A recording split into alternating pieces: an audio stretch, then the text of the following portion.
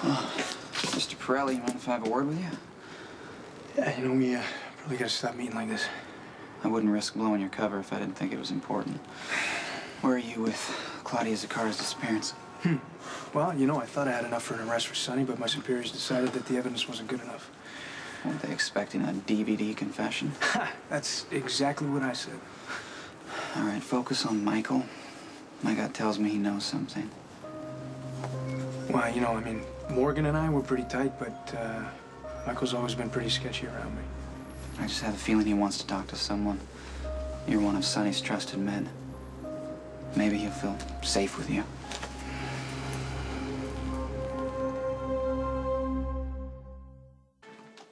Dad! Oh, no, he's not here. I'm waiting for him, too. Oh, I was just stopping by to give him some Christmas cookies my grandfather made. Ooh, Christmas cookies. Yeah. Mind if I partake? Go ahead. Thanks, buddy. You're pretty good. You know, almost as good as the ones my mother makes on Christmas Eve, along with the Feast of the Seven Fishes as a whole Italian 9 yards thing.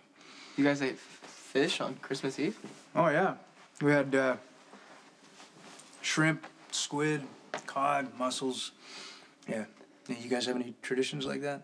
Well, no squid, but we always had big dinners, you know, sang carols. Mom was the loudest, even though she was always off key. I can totally picture that. Yeah. What about Sonny? You guys ever hang out with him over the holidays? I mean, he always got a tree, and Morgan, Christina, and I would come over and help with the trimming. Sonny must have missed you last year. Yeah, things were different.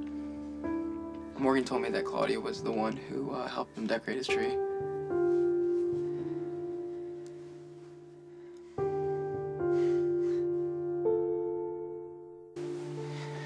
Look, the night of Claudia's birthday party, when your dad laid into her, you were blaming yourself. I saw the look on your face.